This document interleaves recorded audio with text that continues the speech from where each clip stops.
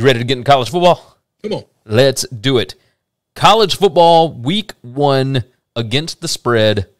We are doing pick'em right here. Chris and I are going to discuss some games that I did not discuss on the BetUS show. Some I believe he has discussed on SBR, but we will rehash some of this stuff.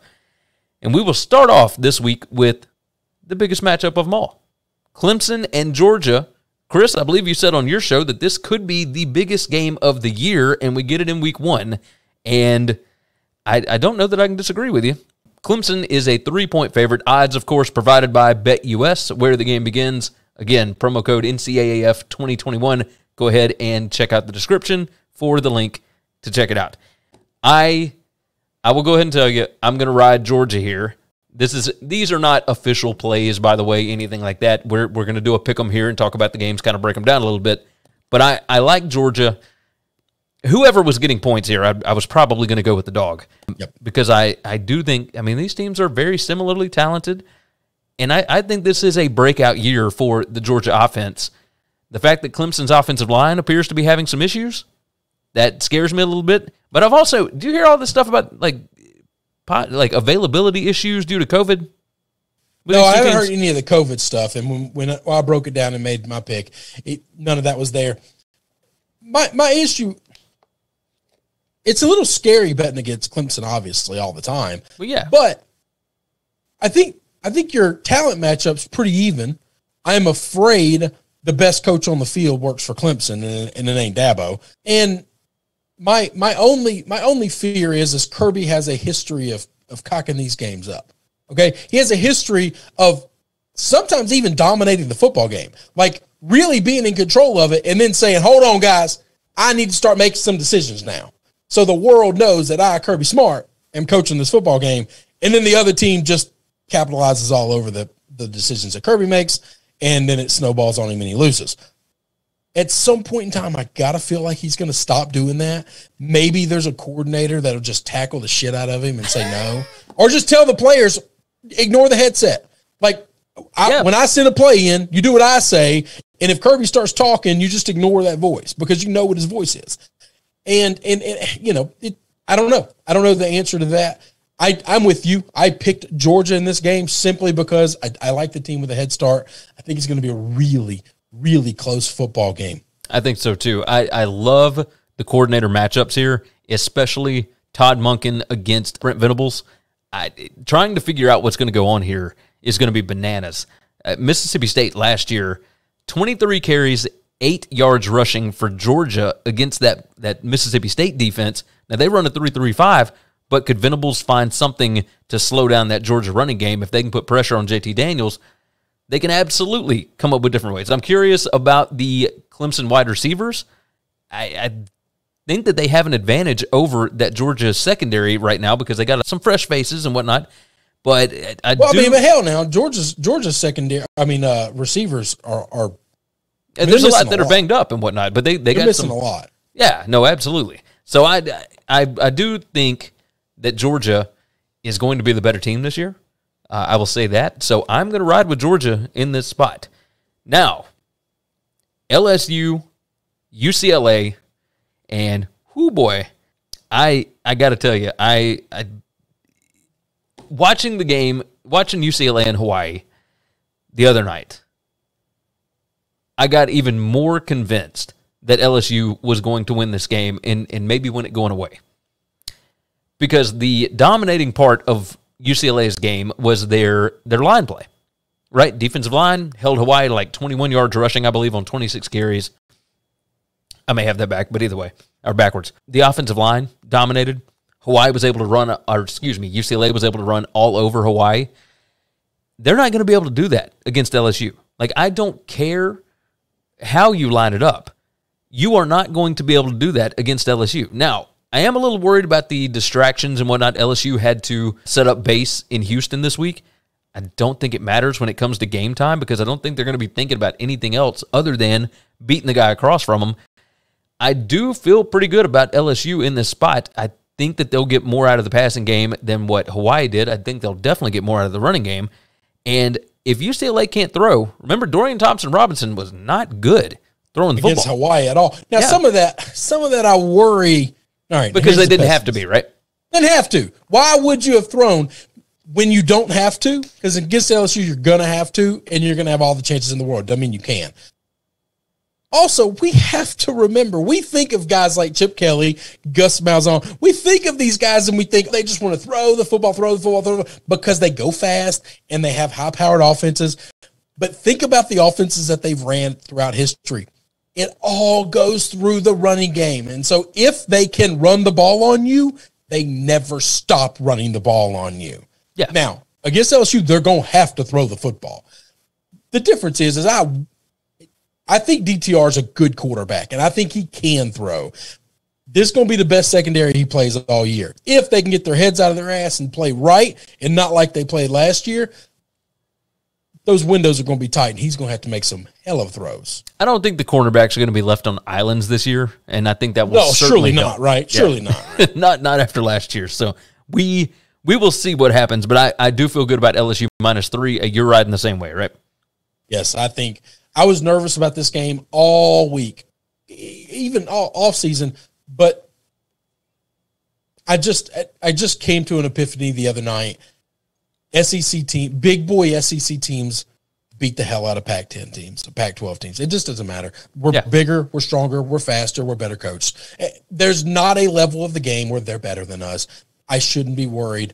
I think we're going to win. I think we're going to win in a rout. I also think UCLA is going to be a massive public play because we saw UCLA beat the hell out of them. And if you look at where the money went early, everybody's remembering LSU 5-5, terrible at football last year, laughing stock of the SEC, and they're seeing the Bruins on the way up. This is what people always remember as the last thing they saw. Yes. The public gambler remembers what they just saw. They haven't seen LSU yet. That's the way it's going to go. Notre Dame. Notre Dame. That's the way we're going. Notre Dame, 7.5-point favorite on Sunday against Florida State. Now, I put this a little early in the pick'em because it's Notre Dame and it's Florida State. And there's a lot of love on Florida State right now. There was a ton of action because this line opened up around 9. It got bet up quickly to like 10, 10.5, came all the way back down. Now we're sitting at 7.5. Jack Cohn is the quarterback for Notre Dame. Florida State, however, we have not figured out exactly what they're going to do. It sounds like Jordan Travis actually won that job over Mackenzie Milton, and that tells me that Milton has not come back fully from his surgeries and whatnot, and that's why I liked Florida State so much. Have they announced a starter for this? Have you seen it? No, and I don't think they're going to, by the way. And I'll tell you this, if I'm Mike Norvell, I'm not going to either. I fully understand why these coaches do it. It pisses me off. It makes it, it makes it hard for me to talk about the game, to prep, and to be ready, but I wouldn't do it if I was a coach. Yeah, the Tallahassee Democrat said resolution of Florida State's quarterback battle won't be announced until game day. And that makes sense. So it's, I will tell you this, I think if Jordan Travis is the quarterback, Florida State is not going to be able to throw the football because I saw him last year, and unless he has made dramatic improvements, and I understand Florida State has brought in transfers, they have upgraded the roster, all of this good stuff, right? I get all of it. But if they can't throw the football on Notre Dame, they are not going to be able to run it. No, I don't think they'll run the football on them. So I will take Notre Dame -7.5 here because I don't think Florida State can throw the football. I'm with you. I like Notre Dame in this game. I think Notre Dame is getting to – they're not Alabama. They're not Clemson. They're not Ohio State. I'm not asking them to be, okay? They're getting to that point where they lose guys to the NFL. For the last 5 years, they've put the best offensive lineman in the draft in the NFL. And every year we say, that offensive line is going to struggle. Well, guess what? The next year, they're still the best offensive line in college football, or they're in the top 3 or 5 or whatever. They're just at that point where I'm not worried about some of the positions that they lose. They lost a bunch of tight ends. Guess what? I bet whoever's playing tight end for them is really athletic and can catch the football. Like I just assume that that's where Brian Kelly's gotten this program. Nobody trusts Jack Cohn because we didn't see Jack Cohn do much of shit while he was at Wisconsin. Guess what? Brian Kelly wasn't his coach at Wisconsin. Okay. And I mean that with as much disrespect as I can to Paul Chryst. They're not the same. Okay. They're just not. You got one guy that might be the 7th or 8th best offensive coach in the Big Ten, and the other guy might be the 3rd or 5th best offensive mind in all of college football. Big difference. Yes. Yes. But hang on. I could be way wrong. Jack Cohn could just be another dude, and Notre Dame looked terrible. But I just have gotten to a point where I trust Brian Kelly. And if it burns me this year, then it burns me. And it's going to burn me in this game. But I like the Irish. Don't forget, Notre Dame also has Tyler Buckner, who I think will end up being the quarterback eventually. It may not even be this year. No, I don't think Cohn's going to be bad enough to lose his job. I think we're going to see the best Cohn we've ever seen. Yeah, I think you might be right about that. I think you might be right. So I've seen good coaches take players that nobody thought were very good and turn them into really good players, and I'll be damned. Yep. It happened to be the coach. Yep, you are correct about that. So now we did see a Wisconsin quarterback leave and transfer to another school in the past. That was Alex Hornibrook, and he didn't even start for Florida State. So who knows? But I do think this situation is different, and we are both riding Notre Dame minus 7.5, even with the hook. We like them. I like Notre Dame by double digits here. Next up, San Jose State and USC. Now, we have not differed on a single pick thus far. We are into game 4 now. USC, a 14-point favorite. Again, reminder, the odds are provided by BetUS, where the game begins. There's a link in the description. Use the promo code NCAAF2021 to get a 125% deposit bonus. Let's talk about this. You and I have discussed a theory where after we saw Hawaii get absolutely blasted by UCLA, we realized that Hawaii had not played a P5 team in 2 years. Right. This is another Mountain West team going up against a Pac-12 team. USC is even more talented than UCLA is. Correct. I wonder, right? Because this line was at 15.5, and then everybody saw Nick Starkel and that San Jose State offense come out and absolutely blast Southern Utah, who was like a 40-something point underdog to Arizona State this week. But I love San Jose State. I love Brent Brennan, excuse me. I think everything about what they did last season was awesome, and I think USC might absolutely skull drag them this weekend. I'm all over USC minus 14 because it just the talent differential is there. Now, Clay Helton had a bunch of close games last year against teams that he had no business letting stay in the game. But I do think if the talent discrepancy is that big and USC comes out with their hair on fire, they could absolutely cover this 14. It won't even be close. I think that this could be a 3-touchdown kind of game. Yeah, no, I'm totally with you. I think the same thing. We see this the same. And this is not a knock on San Jose State. I think there's a world where USC is really that good. I think there's a world where after this year, there's a lot of folks apologizing to Clay Helton. Yeah, I tend to agree. Now, I do think that they can absolutely be beaten in conference, right? Utah, UCLA, et cetera. Like, I think they can absolutely be beaten, but I do think that they are still a really good football team. They are well coached. Like, they're not. I don't have them going undefeated, but if they finish this season undefeated, it wouldn't shock me. It wouldn't shock me either. So I'm going to ride USC here, and we'll see what happens. So that's 4 where we completely agree. And here's the issue with us doing a show together for like 6 years already is we start to see things the same way. I don't know about that. No, I think when we agree, we agree. We have no problems disagreeing. We just don't agree on any of these games.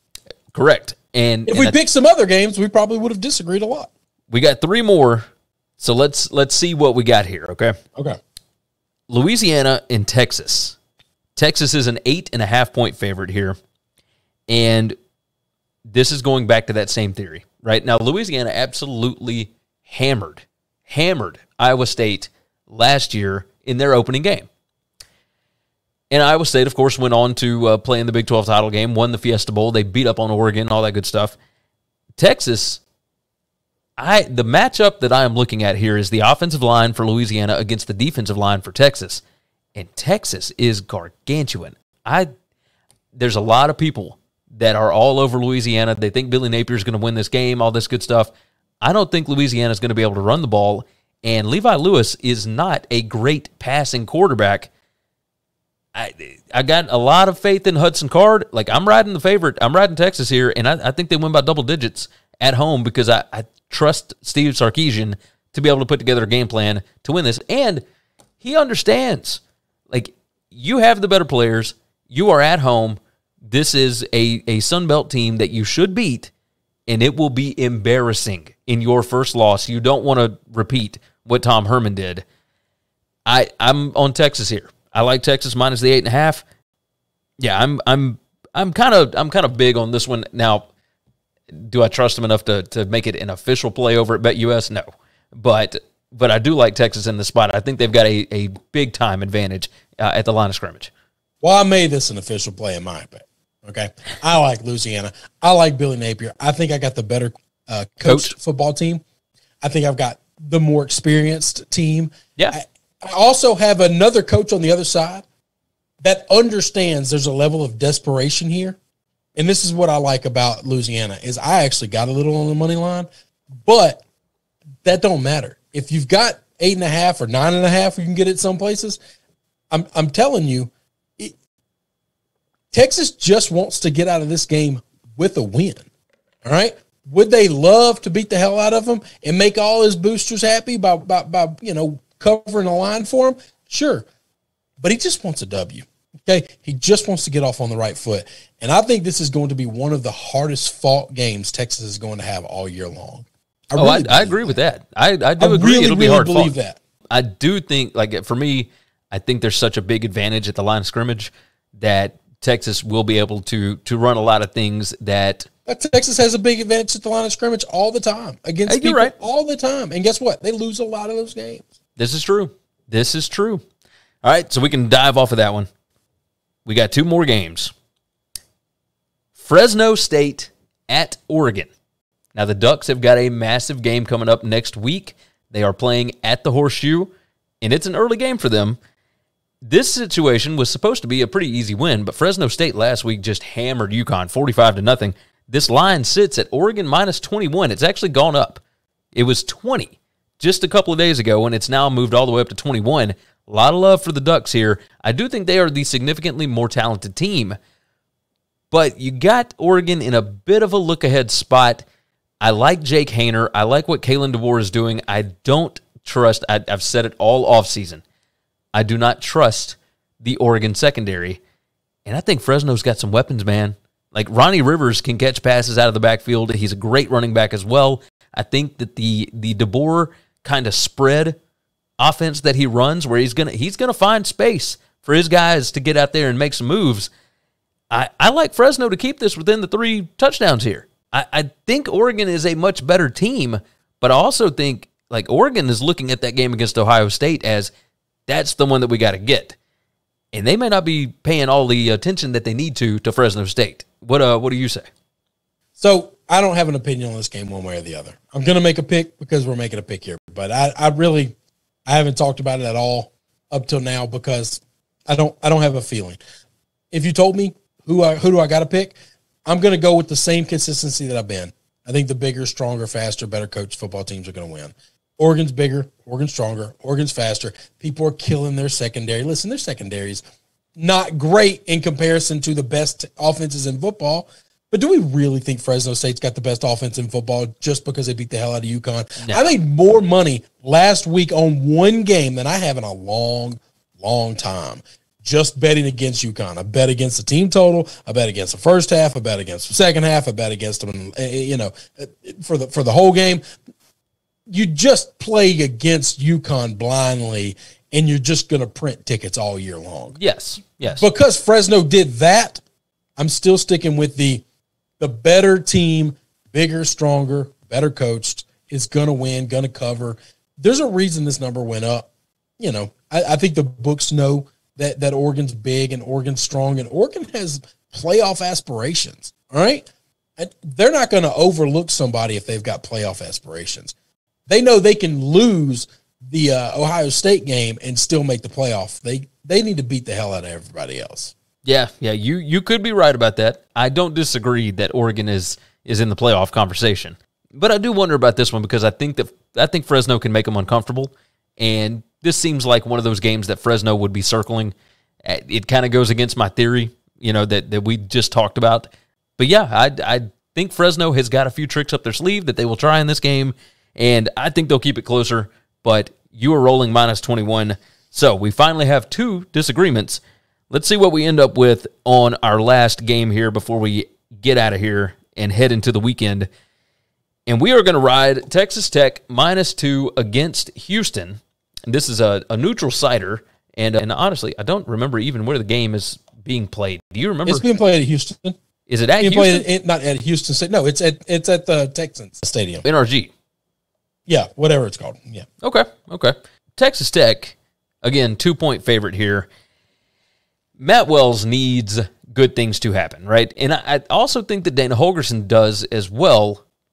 The quarterback tune for Houston has not been great over the last however many years, but he is now a veteran. He is rocking and rolling.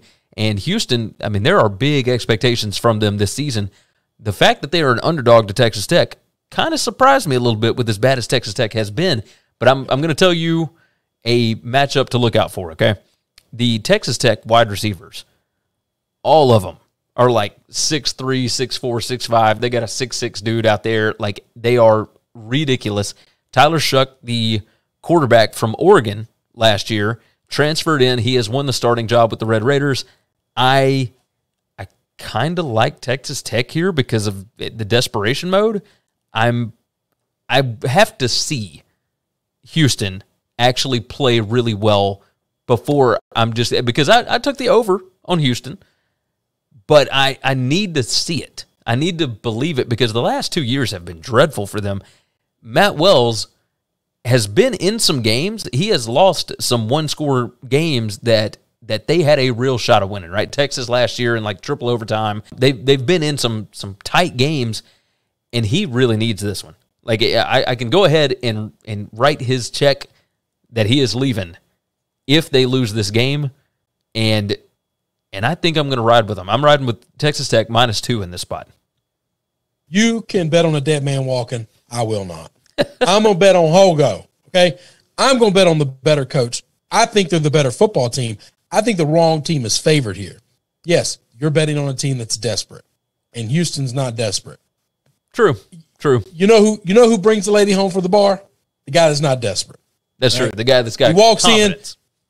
He walks in, he pounds his drink, and he walks out. Well, that is something that Holgorsen is known for. I mean, the skullet, the gambling, the Red Bulls. I understand Red Bull and vodka. Like, let's go, Dana Holgorsen. I think they're the better football team. You might be right. You might be right. I know Texas Tech brought in a bunch of transfers. Like, they seem to shore up their defense a little bit. I think they're trying. Yeah. I think they're trying a lot of things, but that's the mark of this team that's desperate. They got no choice. They got to throw everything they can at the wall and hope something sticks. Dana, it's taken him a while to get this football team into his image. True. Okay. We're now at the point where this should be the best Dana team he's had so far. They do have a lot of talent, a lot of skill talent. We'll see what that offense looks like. I don't think that Houston's defense is going to be able to stop Texas Tech a bunch. Have you had a Dana Holgorsen team that had great defense ever? No. There were a couple at West Virginia that were okay. But that's not what he does. Okay? Hey, should we be looking at the total here? 64.5? No, because there's a world where Texas Tech's offense sucks. You're not wrong. What does their offense look like in the past? Now, just because Houston's defense is bad, man, this Texas Tech team has struggled to score in the past. This is true. They almost I would not touch the total for that very reason. Now, there's a world where they combined score 85. Okay, yeah. That could happen, and we just blow this total so far out the water it's not even funny.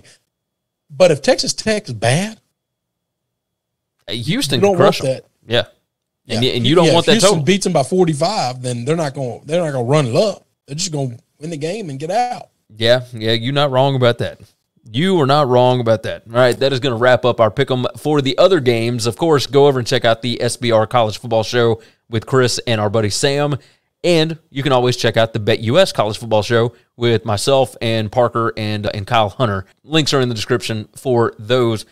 Thanks for listening to the Winning Cures Everything podcast. The website is winningcureseverything.com, and if you want to connect with us, we're on Twitter at GaryWCE at Chris B. Giannini, at Winning Cures, or you can email us, Gary at winningcureseverything.com or Chris at winningcureseverything.com. Subscribe everywhere you need to subscribe, and we'll see you soon.